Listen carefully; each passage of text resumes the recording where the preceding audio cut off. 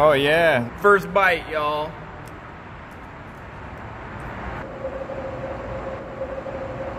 It seems like over the last decade or so, people have been getting weirder and weirder with their diets. You know, with people going keto or paleo or doing the raw diet. You know, all of those fad diets that people seem to love that are actually terrible for you. But nothing, and I really mean nothing, can top what I'm going to show you today. The title is not clickbait. It's the furthest thing from it, actually. This guy eats nothing but raw, rotten, maggot-infested meat. That's it. Now, I want to make it very clear that I'm really not joking. If you have a light stomach, I would advise that you click away. Now, this video gets so weird for reasons beyond him just eating the meat that I'm not even going to try to prepare you. Let's just watch it. Please subscribe. This all got started last week on a Sunday. It's been about 5 days since I acquired this New York strip and left it in a jar in my truck. You need a haircut, my man. We'll take care of that. Alright, so this is only 5 days in and it already has more hair than a newborn child, and he's gonna let it rot more. Now, I did some research and apparently some people do this to eat the meat and get high because you can react to some of the chemicals in the rotting meat and it'll give you like a buzz. Like, why? Why would you do that? Weed is cheaper than a New York strip. He says that's not why he does it, but why else would you do this? It's got white mold, it's got fuzzy mold, it's got weird little dimple thingies. Now, call me crazy, but if I was going to be consuming mold, I think I'd actually want to know what it was. And based off of this guy's naming system, I have the slightest feeling that he doesn't actually know what these molds are. I was gonna eat it on day 6, but it took me too long to build up the courage. The wife ended up coming home from lunch. I hid the steak in the closet, you know. Okay, this is kinda what I was talking about when I said this video gets really weird. How do you hide this from your spouse? This guy's gonna end up dead, and his wife's gonna be like, oh my god, he was of perfect health, what happened? And the doctor's gonna be the one that has to tell her that they found 12 pounds of rotten pork chops in his stomach. Just try and put yourself in the wife's shoes for a second here. You go to the closet to look for your coat, and you find a rotten steak baby in a jar? How would you even react to that? Until Saturday, my wife proclaimed, "What the hell is in that closet in the bathroom?" And I immediately confessed to this luxurious piece of meat that I'd been stashing. I assured her not to worry, and I would quickly dispose of the fungally goodness. Oh my god, this is getting even deeper. So now this meat is putting a strain on the marriage. He's having to go behind her back to eat this meat. And I think the previous meats are starting to have an effect on his brain activity, because he can only produce about 5 words every 10 seconds. I'm not too worried about it. It's been purified by fungus. I'm looking forward to giving you this incredible flavor portfolio. It doesn't smell bad. Like, it has a little bit of odor, but since it was dry aged, there's not a lot of moisture, and the fungus has a funk, but nothing like the bacteria. Oh my gosh. So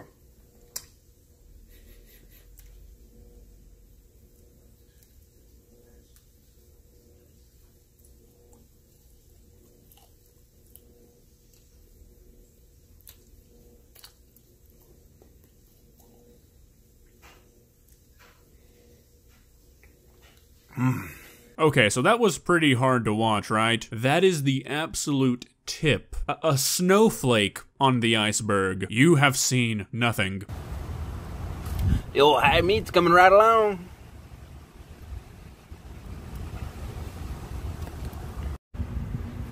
A real man's maggoty high meat.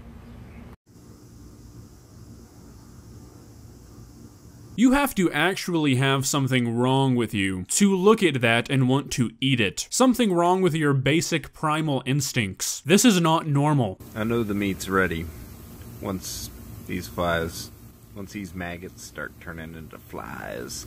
I kind of left it in the direct sunlight and they all kind of died. You see, they got nice and big and fat, but there's the dead maggot carcasses. Let's check on the old high meat project.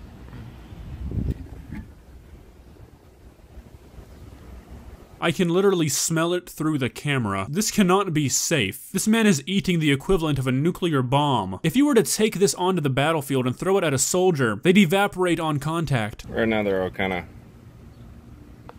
hidden up inside the meat.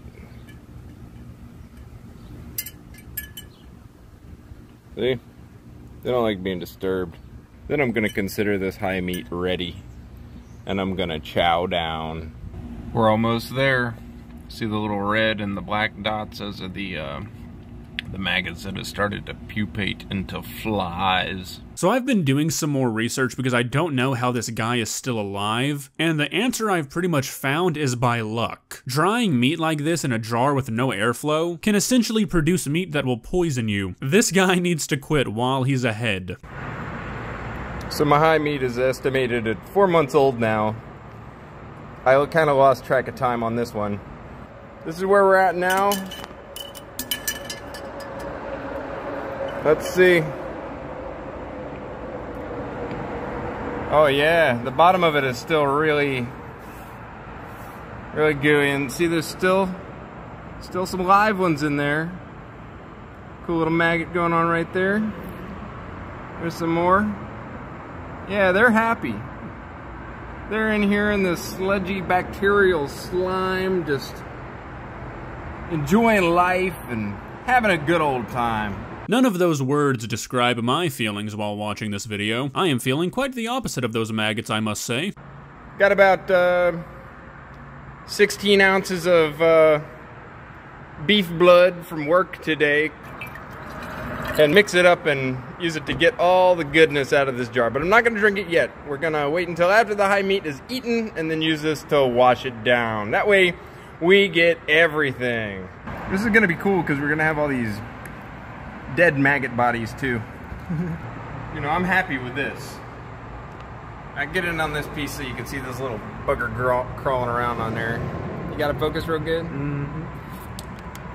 First bite, y'all.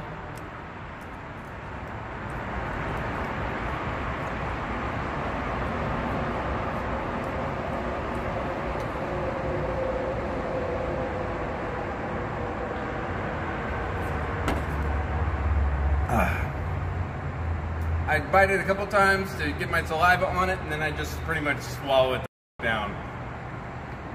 The taste is not horrendous. I just cannot understand. If you're not doing this to get high, why would you do it? I mean, he obviously doesn't like it. You don't describe something as not horrendous if it tastes good whatsoever. So why is he doing this? I just don't get it. Oh, something went pop.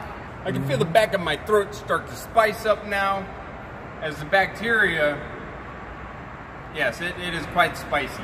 See, I got all the dead maggots and some of the pods. This is going to be my next bite. I'm not worried about maggots. I live in the city. Who knows what these flies were living on before they got to my meat? Just got to talk yourself into swallowing each bite. I've become numb to him eating the meat, and now I'm just anxiously waiting for when he chugs that jar, because I'm quite certain that's going to make me throw up. I'm gonna follow your lead. Oh! I'm getting bored of high meat. Oh, that's a terrible joke, right? No, I know nobody's laughing, whatever. Oh, got on my nose. Now my nose stinks. Yeah, this is the stuff right here. God knew what he was doing. If we were meant to eat cooked food, then God would have made animals already cooked to begin with. Well, following that stupid logic, God should have never let us discover fire then.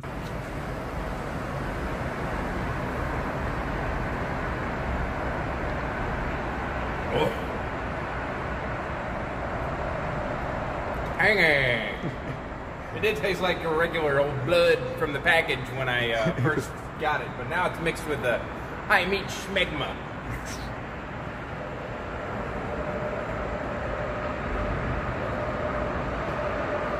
Oh god. It's actually not bad. I mean, it looks like cranberry juice. Oh. I want to get them little buggies. Don't want to leave them behind. Get in my belly. Get in my belly. Oh.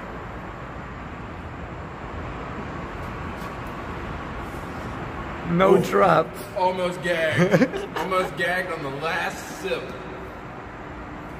That was the sip with all the chunks in it. Oh god, okay. Thanks for tuning in, y'all.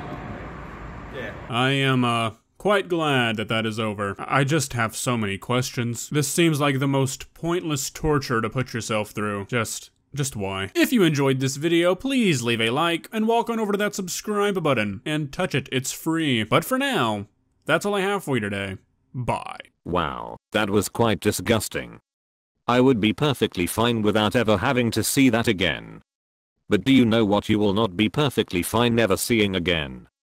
August the Duck's delicious videos, so make sure you subscribe, so you never miss any of them. If you don't, I will be forced to uppercut your grandmother.